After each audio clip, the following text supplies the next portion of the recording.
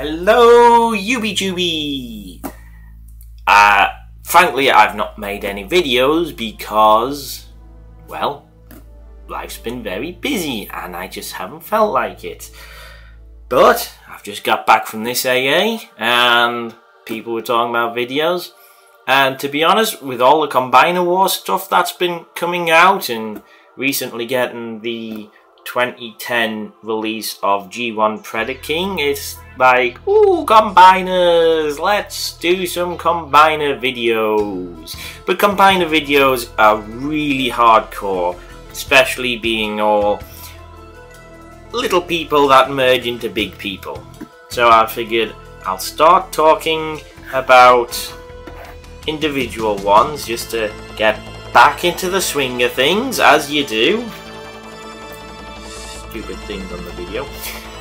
Just to get back into the swing of things, and I figure, well, why not do Unique Toys Mania King? I mean, it's a third-party take on Galvatron. I am a massive Galvatron fanboy,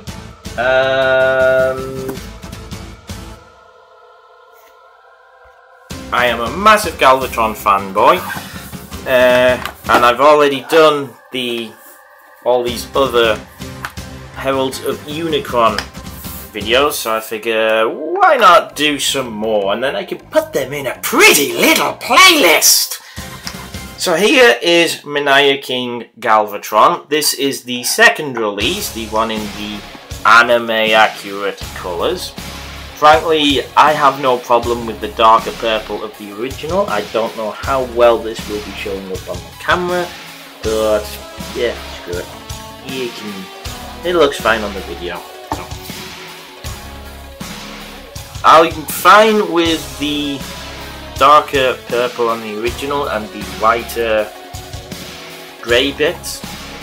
But what I wasn't happy with was on the cannon, all this orange was all white, and it was just tiny little smidge of orange as like a very thin framework. I didn't like that. It didn't look Galvatron-y enough for me. So when I was able to spot this, actually at last year's AA, the 2014 AA, I thought, ooh, Galvatron! I've gotta have that. So here we are. First and foremost, I'm not gonna put it on, but he does have a proper laser pointer in there, and if you switch it on, okay, I guess I am putting it on, he's got a little switch just under there, and you put it on. I haven't actually put this on since I first got in. There, you can see, oh god, just look at the dot, it's a very bright dot.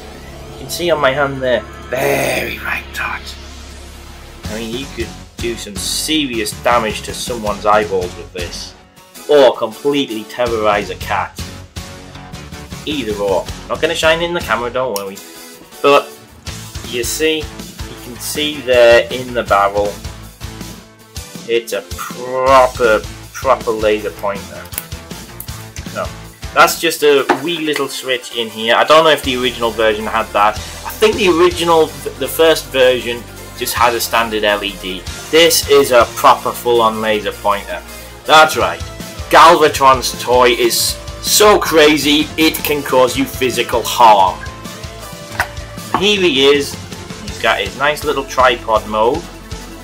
Now the instructions say his head here is supposed to be angled downwards, and he's just peering out through there with his head crowns pointing down like that. I don't like that. That looks stupid. I managed to jiggle his transformation so it tucks away a little smoother like that, and it just gives his cannon mode just a little bit more of a cleaner look to it, you see. I mean, it's still visible head syndrome, but it just looks cleaner, smoother and cleaner. I'm showing you all around him, aren't I? Ah, you can tell I'm out of practice with this. I mean, you know, he's got a slight wobble, but you can just plonk him down. He's not going to tilt over anyway. I'm running out of things to say. It's a great little cannon. Got it. He got tank treads? Yes. He's got his little tank treads on. These are slightly posable, so you can go wibbly wobbly weird stuff. There you go. I mean, it locks together beautifully. You shake it, nothing's gonna fall out. So it's a really nice sturdy mode. It all pegs together well. Clicking his legs into his waist in this mode can be a little troublesome, but you just gotta be, well, not careful, but it takes a lot of effort to whomp them together. Well worth it though, well worth it. I am chuffed to bits with this Galvatron. And just for comparison, I'm not putting everyone into alt mode because everyone's in normal mode. There's Universe Galvatron. There's the Universe Galvatron with him. I'm going to transform in this guy.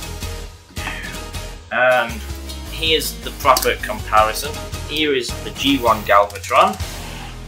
So as you can see, oh no, you idiot! You put your finger over the lens. So as you can see, there is a considerable size difference there. Also, the G1 Galvatron has translucent or transparent, with you Emco fans, plastic, whereas the Unique Toys version is a solid piece, which makes sense because the Unique Toys one has electronics and blinding laser pointers. So there's just a nice quick overview of those two together. You know, it's a very nice update. Oh, hang on. Oh no, I forgot to do something. No! No! They are. That is a perfect homage to that. See, you gotta have these bits hanging out, otherwise it's not really a homage. Homage? I don't know.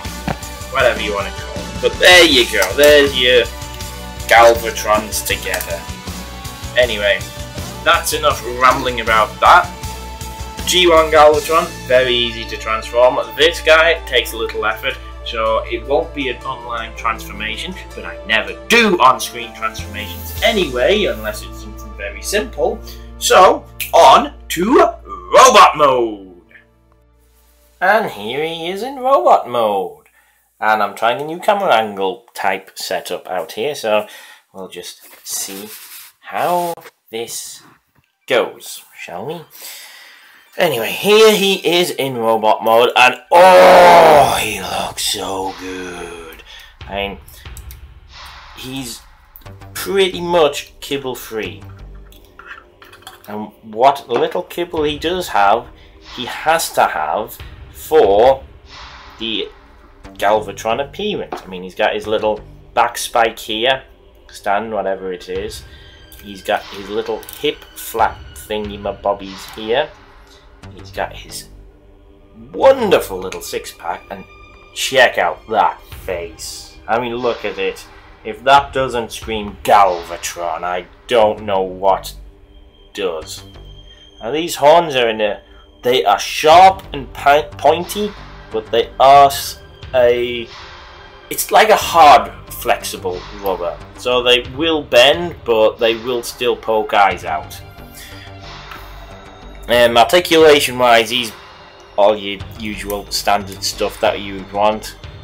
Arms don't have any wrist swivels, so his hands are stuck in that kind of a pose. It would be nice to have wrist swivels, but it's not a deal breaker because you can get him in some nice "I will destroy the universe" kind of motifs going on, or his whole "rip them apart and destroy everything." I do a really bad Galvatron voice. I mean, but what can you do? Well, you can keep doing your bad Galvatron voice. I mean, like I say, he's got all the pretty much all the articulation you would want, and he stands well. He stands really well. If you can just, there you go, get him balanced properly on his ankles. And oh, I know I'm a Galvatron fanboy, but this is so good. All he needs is a little Decepticon symbol on there. Oh, this is like masterpiece level Galvatron. I mean, he's not masterpiece sized, obviously, but in terms of his appearance, what he can do, all that kind of stuff, this is basically what I would want from a masterpiece Galvatron. And one thing I do like, the knee pads are on their own hinge, so when you bend the knee, like this one, you can just flip that down and the knee pad remains connected to the leg, which is a very nice touch. Very nice touch indeed. His head can look a little down like that, as if he's staring you intently. Can't look up. Let's face it, if Galvatron is facing something he has to look up to, he's just gonna shoot it in the knees and bring it down to his level, and if it still doesn't yield, he's just gonna shoot it in its face. And if it still doesn't yield, then he will just keep shooting it in the face. Because he's crazy like that. And I love him to bits. The paintwork is really well done as well on this figure. There's no splotches or anything like that. This is my first Unique Toys figure. I picked up the Unique Toys blaster at this auto assembly. Again, it's a really great figure. I'm going to do a video on that in a bit. But the paint is just, I mean, it's not shiny, but it's not dull. It's just right, except for the silver here on his thighs. That is a really shiny silver, and it really contrasts nicely with everything else on the figure. I mean, build quality, I cannot say anything bad about this thing, you know. One of these arms, that arm there, that arm doesn't lock in on mine. This one does. You can see there, that's locked in. Well, this one comes out when I manipulate the arm. It's easy enough to just push back in, but it's just a minor niggle. He's even got opening and closing hands. Ooh, opening and closing hands. More Transformers need that because it gives you so much more options. So many options for such a beautiful figure. Anyway, there is Galvatron. Mania King, sorry. Absolutely fantastic. So, let's just bring in G1 Galvatron. Just see how they look. As you can see, the G1 Galvatron is he's a little bit bigger. But, you know, he's G1, he's leader. How it's going to happen. Mania King is roughly Voyager sized. Let me get some more comparisons in. Here he is with the Deluxe Generations Galvatron. You know, I still like this figure. I still think, okay, it may not be a good figure, but I still absolutely adore this thing. I don't care what anyone else says. Maybe it's a Galvatron fanboy in me, but I still like this. Anyway, there he is compared to him. We'll bring in Cyclonus and Stay Standing and Scourge, so you can see how he matches up with those two. Now, personally, in the movie, this guy is actually smaller than this guy, so if you want accurate scale, you got to use this one, you scale enthusiasts. That's a good looking team. That is a good looking bunch of people. Or, since he's a fairly recent, got a more recent figure, so I just got distracted by a cat out the window. Here, he is with Combiner War Cyclonus. and they look good together. They're the same height. He does turn into him. It's weird, absolutely weird. But here is Cyclonus and Galvatron together, and that is a good-looking team. I would say we would need a Voyager Scourge to complete the set, but no. That is a rabbit hole I don't want to get into. So, oh, sorry, I keep forgetting the lens is offset on this. So there is Mania King. I'll just bring everyone in. There is Mania King. He is an absolutely fantastic figure. I can't say enough good things about him. He feels really nice and sturdy. There is no way he is going to break or be fragile or have any other than the head horns, which you can't help because that's just the design of the character. Nothing they can do about that. But even then, you know, they feel like you need to apply some pressure and they snap rather than distort them. But you would still need to apply quite a bit of pressure to them. So, you know, all in all, he's a fantastic figure. I highly recommend him if you want a larger Galvatron. You don't want the G1 version. Everyone's falling over. If you don't want the G1 version and you hate this deluxe version, you cannot go wrong with this guy. He is an absolute beast of a figure. Oh, the Heralds of Unicron.